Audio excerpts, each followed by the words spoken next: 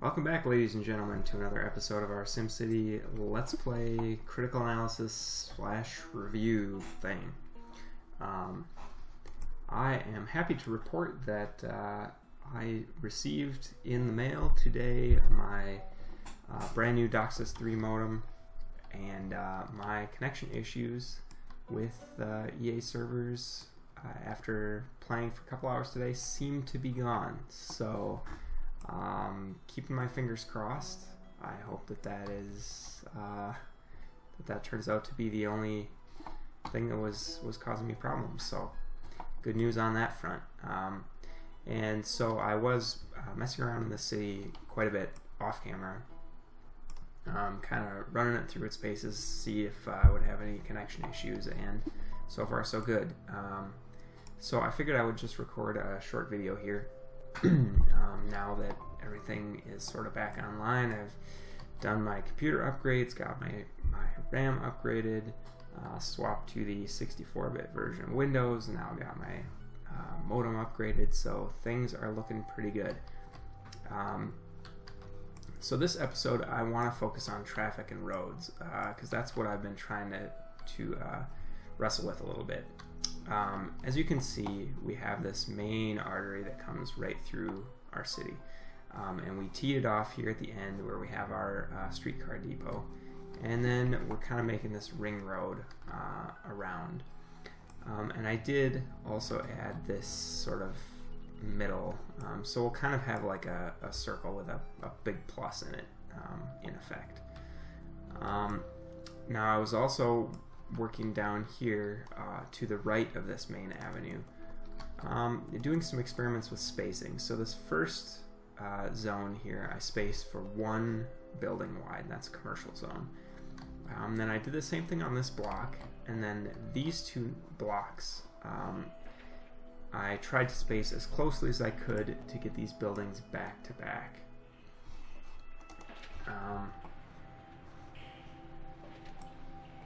Yeah, that just looked funny for a second when I was clicking, but I think it's okay.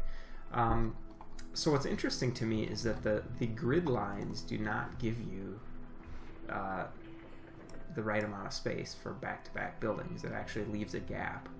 And in fact, here you can see these, I believe, are pretty close to the standard grid. Of course, since this is an avenue, your grid isn't going to give you this road, so this had to be just placed by eye.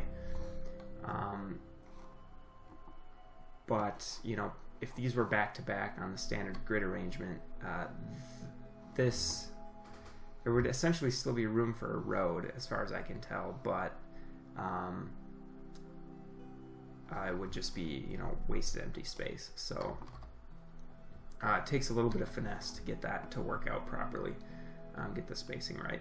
And other than that, of course, you look here and our main artery road is a giant snarl of traffic. It's horrible. And I think the reason for that, you know, we've got all of our commercial buildings facing this main road. So if we look at our zone map,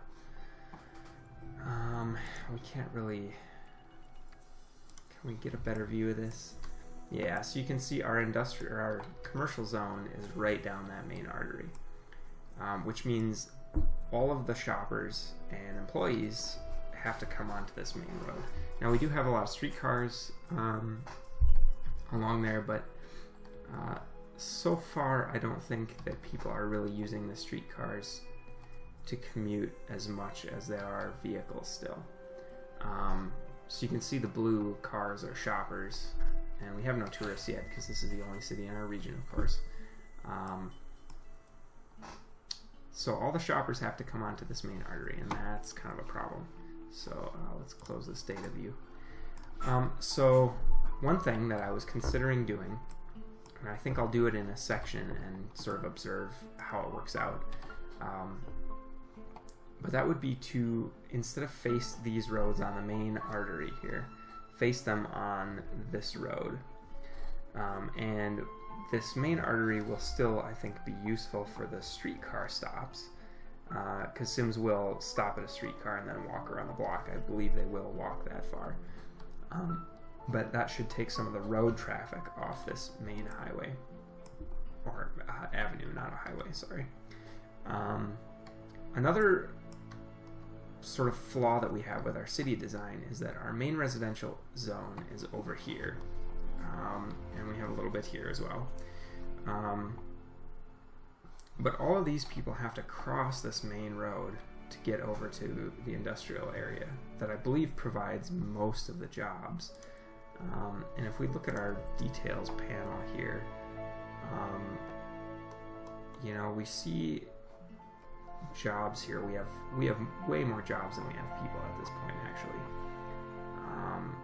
But this doesn't tell us whether these workers are working in industry or commercial. And I assume that commercial buildings do provide jobs, but that's not explicitly stated anywhere in here. So that's kind of an interesting question. We are overshooting our education a little bit, but that's okay, because as our population goes up, that will definitely fill in. Our unfulfilled freight orders is still incredibly high. We have no unemployment, which is great, because we have tons of extra jobs, of course. And no tourists and no homeless. So I think what we should do this episode is test out a section and kind of test this theory. So how about this section right across? Let's pick a really nasty, busy section. Actually, yeah, let's redo this block in here and face the road on the other end and kind of see what happens. So we do have it on slow speed. So let's go ahead and bring the rest of these roads. Now, what is placed here? I think I have a park over here. Yeah, I do. Unfortunately, it doesn't just give you the option to demolish it, which would be kind of nice, but alright, so let's bring that through. And this, no, that can't, because it's the power plant over there. That's okay. We'll probably end up moving those power plants somewhere else at some point. So let's take that road out, and let's also take that road and that road, and we will hook up this avenue right up to there. Okay.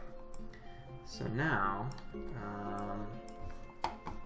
I guess we can also take... that sign is on that road, which means it would demolish the whole building. Huh. Some of the logic in this game is a bit iffy. So we can take the sign away, and that should let us now delete this road.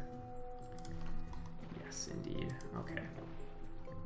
And there's a little bit of road still here. Very difficult to select it. There we go. Okay. So now let's de-zone these blocks here. Some of this doesn't always de-zone either. I'm not sure why that is. It may be de-zoned and just is giving us a little graphical glitch. So then let's also demolish everything on these blocks. So what I'm going to do is zone this first block commercial,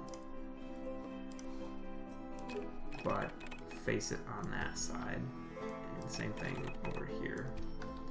And then this block, I'm actually going to zone residential on that side. So I'm swapping sides as compared to further down. Now this sort of double block here is kind of silly because we do waste that road space. But you know, this is just an experiment. We're giving things a try here. So let's speed things up and see if we can notice any difference in traffic. It might be kind of hard to see at this stage because it's just so congested. Moving just this half a block, or half of the road, I don't know if that's going to show a huge difference. buildings are building, of course. I think we're really going to have to do a lot more in order to really see a big difference. Of course, we can see that this road got really clogged up really quick. So that was probably a lot of construction vehicles. If we look through the rest of the city, we can see we definitely have a traffic problem. So it's the middle of the night, so traffic over in our industrial zone is pretty empty. And you'll also notice that I did rearrange our utilities a little bit. I was running out of room over here, so I did remove the dump and relocated these, so those should be placed better, and put the dump over on this side. So hopefully that works out a little bit better. We'll kind of keep our eye on it and see. So those are going up. You know, I'm going to do the same thing on this side of the road. Yeah, so I'll show you kind of what I had to do here with the spacing. So the grid lines, you know, there's no snap to the back of this building. So we really just have to drag and see if things are gonna get demolished, and try and get as close as we can. You know, move a couple pixels over and it's too much.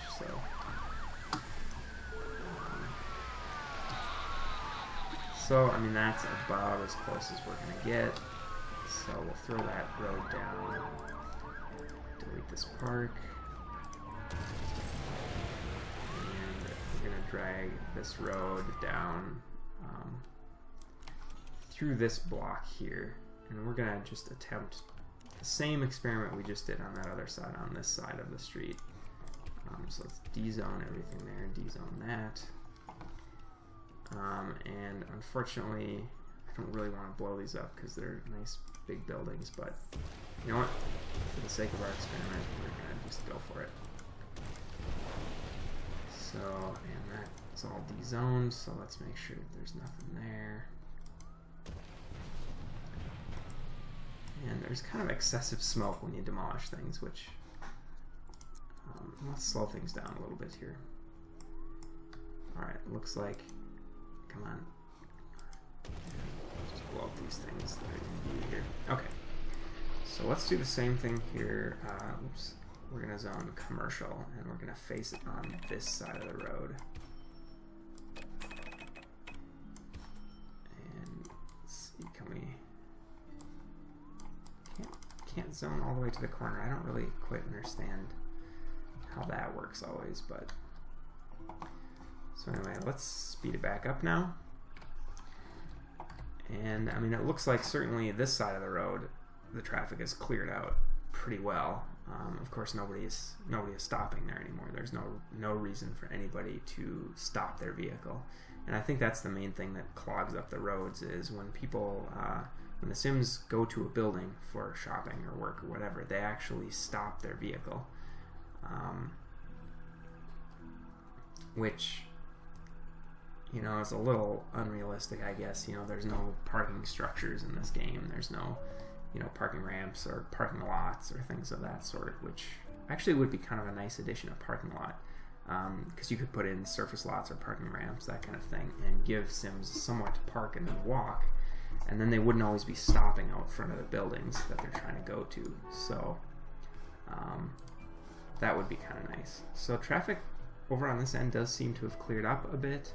Of course, we have moved traffic onto this road, which is not an avenue, so it's not able to hold as much traffic, of course.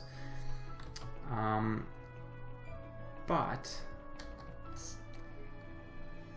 I don't know. We'll see if it can handle it. What is our zone advisor having to say? We need more residential, apparently. So I did not zone this, but I can do that now. So there's definitely a lot more precision you can get if you really take things kind of into a manual mode with this game. If you're too happy to use, the grid lines and the automatic, hold control, and you can automatically zone a whole section. If you're too quick to use those things, you can miss out on some fine-tuning control, actually. So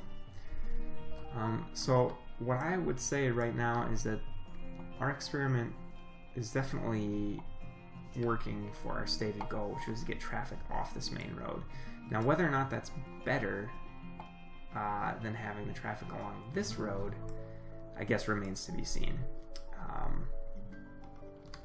So we'll just have to keep playing with that and see where we're at. If we go back to roads, we're coming up on rush hour, I guess. And our main artery is jam-packed all the way down until here. So, and even over here, this side road is pretty full, even when it's on the back. Of course, one thing I should mention is that these were all low density roads. So if I change these to high density streets, that should make a big difference, actually. That's something I wasn't thinking about. So let's do that. Just pop those up to high density. And that already is, okay. So, I think we're going to leave it at there for this episode. I think that was a successful experiment, but we will have to see what other side effects adding traffic to this road is going to have. And actually, if you can see here, we zone this on that side of the street. Maybe that would be better. It would divvy up the traffic a little bit better. I don't know. So anyway, I hope you enjoyed this episode. It's kind of a short little thing, but I wanted to explore how we can utilize which road the buildings face to try and move traffic around. So if you have any suggestions or feedback, please leave those in the comments. I would love to hear from anybody who watches this. Also, if you did like this episode, please hit that like button. Check out the rest of the videos on my channel. And if you find stuff there that you like, please subscribe. I would love to see people doing that. So anyway, I hope everybody has a great evening, and I will see you next time.